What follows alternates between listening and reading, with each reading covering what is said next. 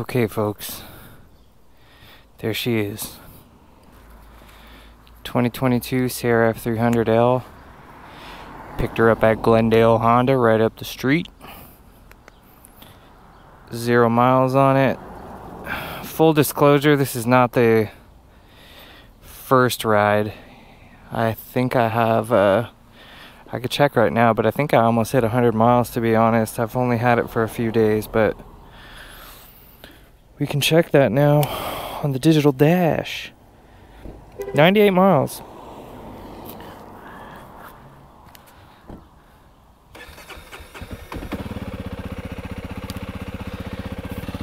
So since this took me about 2 months to get, my hazard's on.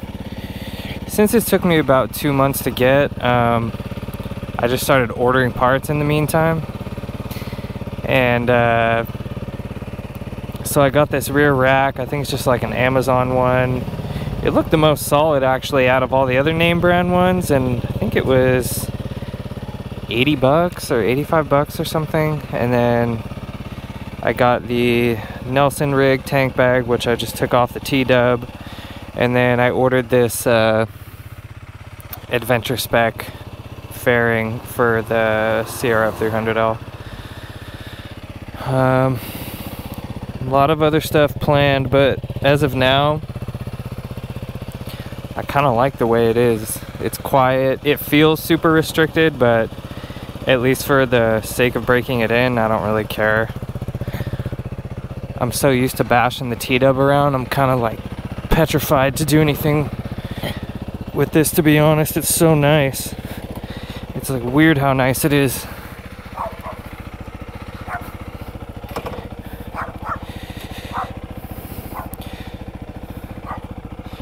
So I'm gonna go up through Angela's National Forest, which is pretty much in my backyard.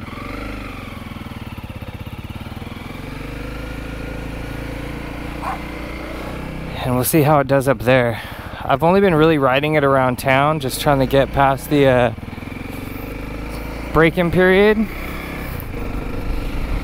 which the manual states is 300 miles. So I'm just gonna cruise for 300 miles. Do an oil change. Probably I'll just do it right at 300, and then I think I'm good to go after that. And compared to the TW, the service intervals on this thing are crazy. Like, I think you check the valves for the first time at 12,000 or 16,000 miles or something like that. And then oil changes go forever on this too, so that part's cool. But just riding it the first 100 miles, at least in comparison to the TW,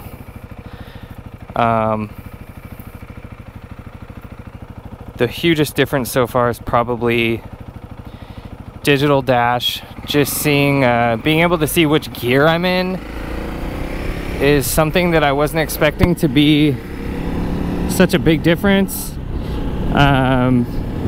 Being able to see my RPMs is really cool.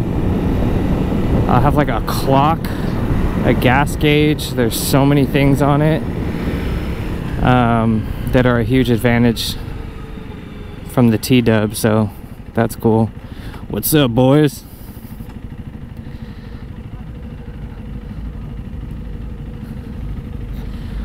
I wonder where they're going.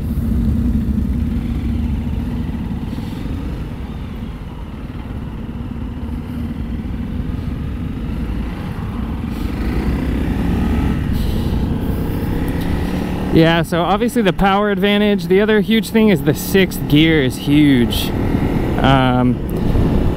First through 5th really feels similar to a T-dub. Super short gears. Like, I'm in 5th right now. I'm doing 29 miles an hour. Doesn't feel, it's like sitting at, you know, 4,000 RPM, which is normal. And then the 6th gear, I think, is just really long. That's kind of its purpose. It's like a short 1 through 5, like a normal dual sport, and then a long 6th gear. So You just barely tap it and it almost feels like it's magnetic or something, how it snaps in the gear. Maybe it is. Go straight up this highway a little bit and I'm in the foothills and right at the entrance of the forest. And one thing I will say, I was kind of under the, I don't know why, I was kind of under the impression that, I don't know if you could see the dash, but you could see almost at 60 in 6th gear, not even at 6,000 RPM. So just to get an idea of how it cruises. I don't know why, I was kind of under the impression that the bike was gonna be faster. As far as top speed, I'm at 60, slight uphill at 65 right now, and the bike kind of has like a little wobble, like it feels like the front wheel kind of dances around, but not bad. I just, again, I don't want to like gun it because only 100 miles on it, so I'll kind of wait till the engine's more broken in. But I was under the impression that I would be able to kind of like sit at 75 or something, no problem, and not really the case. But I mean, I could keep up with traffic if I wanted to, I think. I mean, obviously I'm in LA, so people speed like mad out here, but the bike doesn't feel like it's gonna blow up by any means. I guess I just thought I would be able to at least sit at like 70 at a lower RPM, but I guess you could fix that with a sprocket if you wanted to. But it's not the biggest deal to me. I'm not trying to fly in the fast lane or anything. But I can do this now without stress of like I'm gonna blow my engine doing 60 in the slow lane on the TW.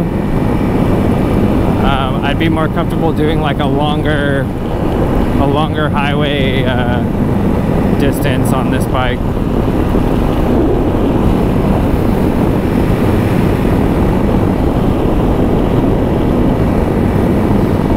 Yeah, I guess 60 is like very comfortable. And again, I'm kind of, probably can't tell, but I'm going pretty uphill right here. But it feels good. All right, in we go.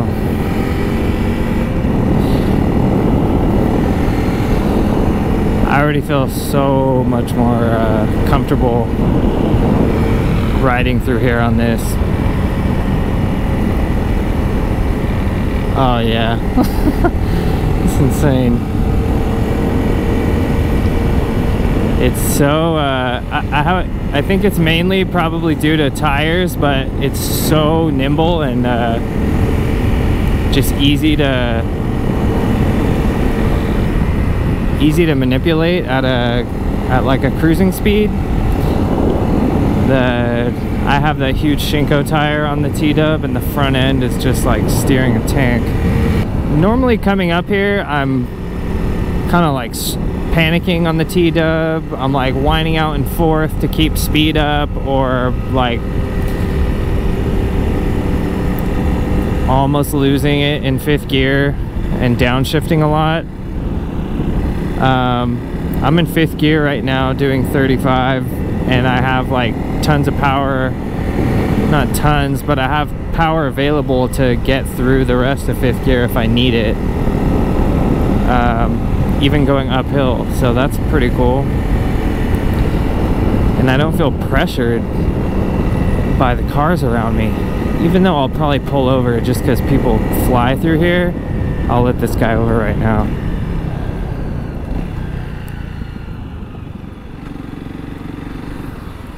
Let this guy out too.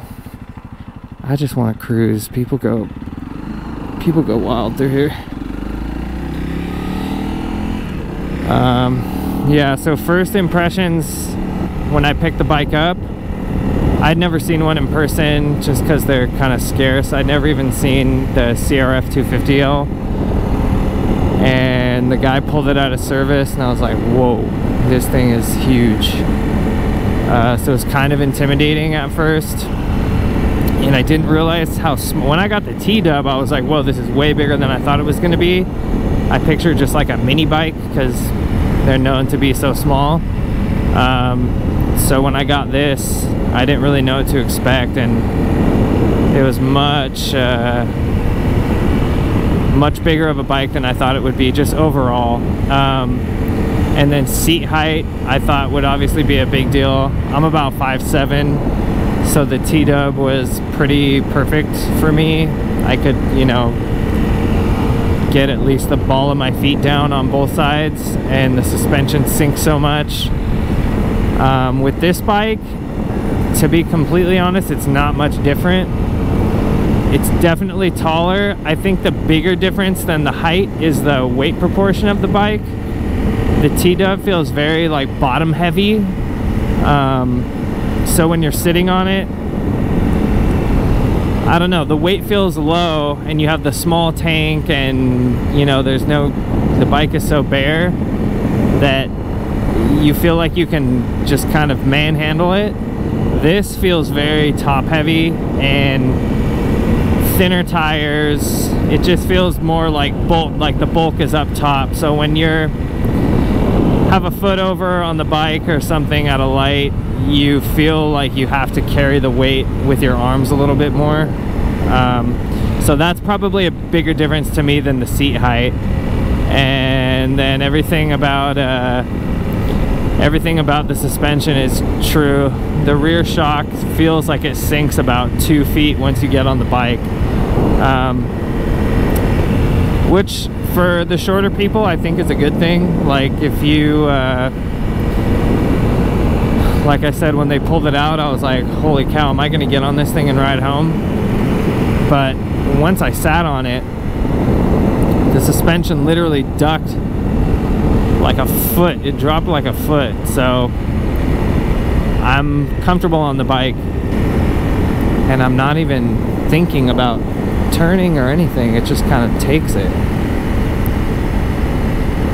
One thing I'm trying to get used to on the bike is I don't know, I guess, I don't know if it's throttle response or what, but it's kind of hard for me to finesse or get used to finessing that. It feels like when you let off the gas, you're like jolting, and then you pick up and you're jolting back. I don't know if that's a difference because difference in fuel injection versus carbureted. Maybe the mechanics of a carbureted bike, you just have more of a gradual I don't know, gradual motion with power coming to and from, but this is like really, almost feels like electric, like an electric motored vehicle where your power's there and then it's gone. So that's been hard to get used to. I think I've heard people say too that it's, you can kind of get rid of it with detuning the opposite of detuning. You can kind of opening the bike up a little. It can be like a symptom of the bike being restricted, or I don't know how true that is, but I would love to do exhaust and open up the air filter and everything eventually. I'm really waiting for just more options to be available. I'd love to do like a FMF pipe on this bike, but it's not available yet. So that would be my choice number one.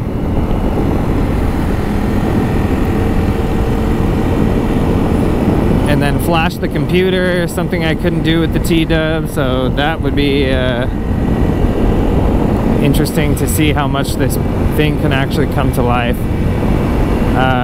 Even the stock power is like such a huge difference to me versus the T-Dub, because the T-Dub's so weak.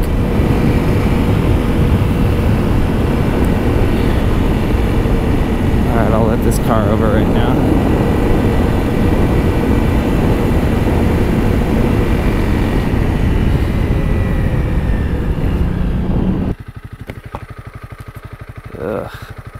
Smog City. Especially now after riding it for a couple days, I feel almost just as comfortable on this now as I do on the T-Dub, but I'd have to go back and ride it again. Yeah, I haven't shifted out of 5th gear, I think, this whole time. This is so cool.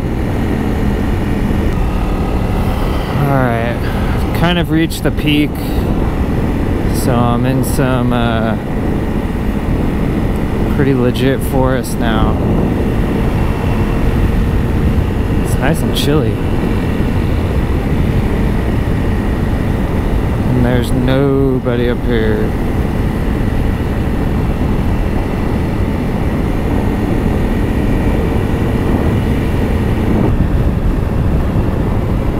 Oh, straight through roadkill.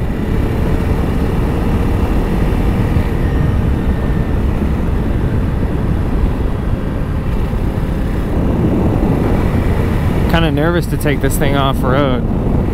I'd hate to drop it, but it's inevitable. I really want to get some replacement plastics.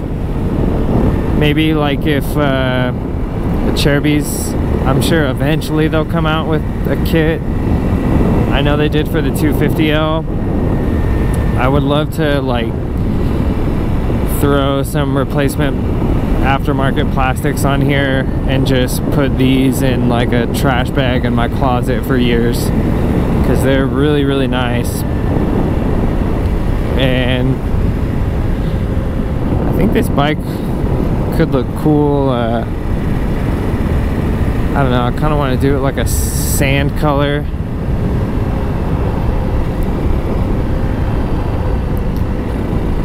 But I think I'm stuck on these until someone comes out with some options.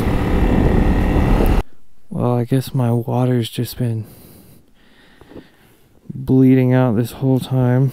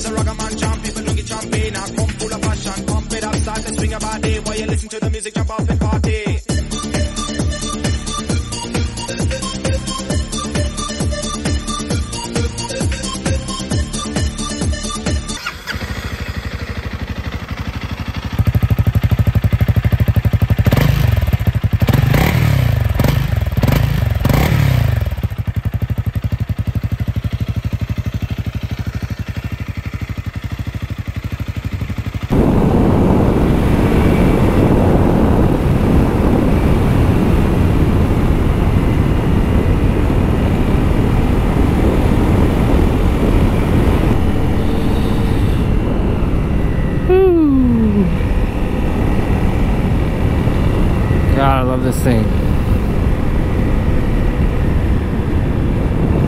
And I can't see.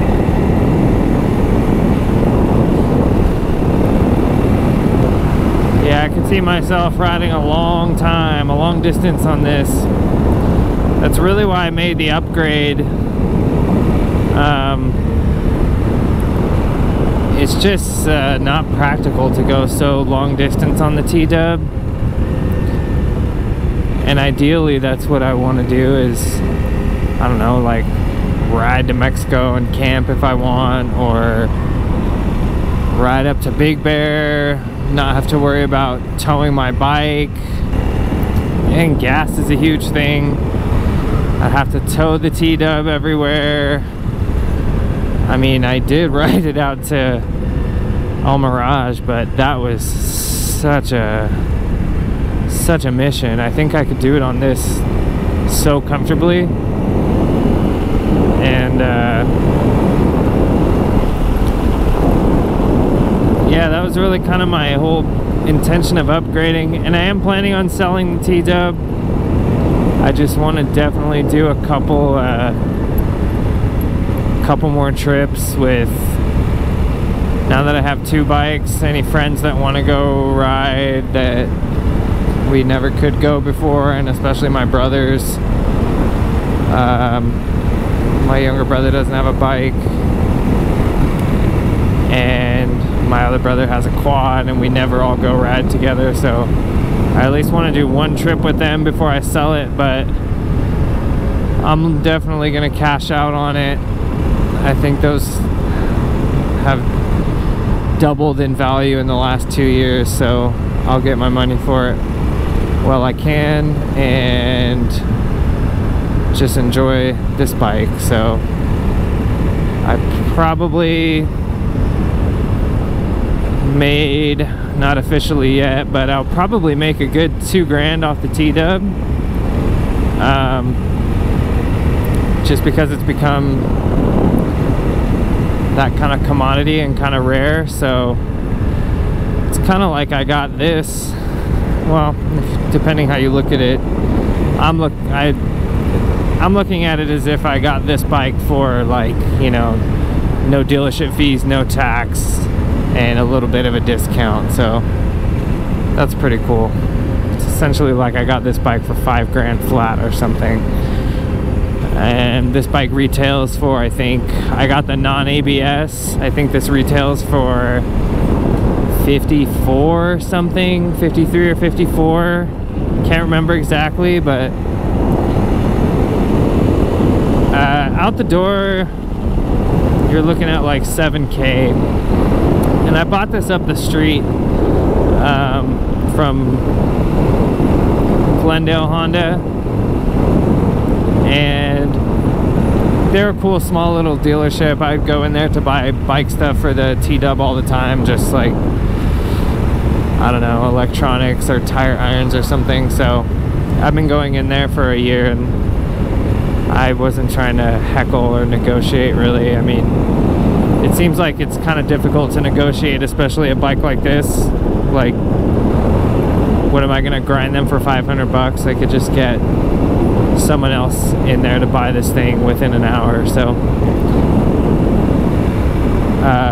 yeah, but for anyone curious, I think out the door in California, in LA, it was about 7 grand, and that's delivery, freight, LA County tax on top of MSRP. So no regrets. The bike is awesome. Actually, I would love like a KTM or a Husky or something, but I am not gonna drop 12 grand on a bike. So once the I knew the 300 thing was gonna pick up, so I was just kind of waiting to see who put one out, and then once this thing came out, it's like, oh my god, that's the one that I gotta get. So I have been waiting to get this for a long time. Finally got it. And I definitely will miss the T-Dub. I don't want to sell it, but I can't really justify having just, you know, 5 grand sitting there. I don't even have a proper garage. I have like a shed where I'm luckily able to store this and the T-Dub, but it's just not practical, and it's, might as well sell it while the market's high and the demand is there. So I'll miss it, but I think we'll get a couple good more trips out of it. But I'm loving this thing. And you know what? At least on the road, these tires feel pretty good. I know people kind of bash these tires, or they swap them out instantly.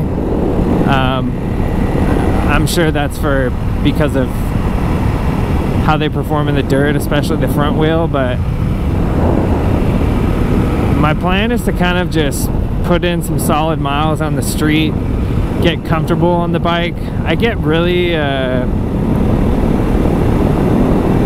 comfortable on bikes just riding around like this, and then I find that when I take it off-road, I'm that much more familiar with it and I kind of know what it's gonna do. So that's kind of my goal, is just get super used to it on the road, break the engine in before I start adding parts or climbing hills or trying anything crazy. Man, it is so nice out here, it's insane. This is crazy.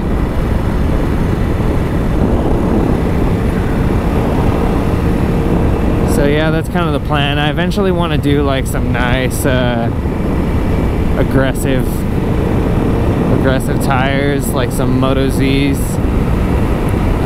but for now, whatever. I'm not in a rush to switch these up. They feel pretty good. I definitely trust them. They feel great. Man, I can't even see downtown, it's so smoggy. Crazy. In a nutshell, if anyone is considering this bike as an upgrade to the T-Dub, I'm sure there's a lot of people who are contemplating, because price range is similar, the style is similar, and if I had never owned either before, it's hard to say what I would go with, but coming from riding the T-Dub for a year and a half straight and then transitioning to this bike, I would probably choose this all day, even as a shorter person, just because it seems it's just as easy to manage, it's just as easy to store. I pull it out of the garage and push it through 2 parked cars every day, and I don't know, I just feel really comfortable with it. And as far as features, you get fuel injection, you get 2 disc brakes, you get digital dash, you get a slightly bigger engine, you get the really long service intervals. So I don't know, as far as bang for the buck, I would say that this wins over the T-Dub any day, even though I do love the T-Dub. And this is all speaking before I've even taken this bike off-road, so who knows, maybe I'll absolutely hate it and like wash out on every turn, but I don't know, I feel really good on this bike, so we shall see. And the 6th gear, one thing I will say that I totally forgot about, for anyone getting this adventure spec fairing or interested in it, there is something I know that I did not realize until I actually went to figure out how to install it, and that is that there's a sliver of the dash of this cluster up here that is kind of an indicator for anything really. It could be oh, why not, let's hop on. Never,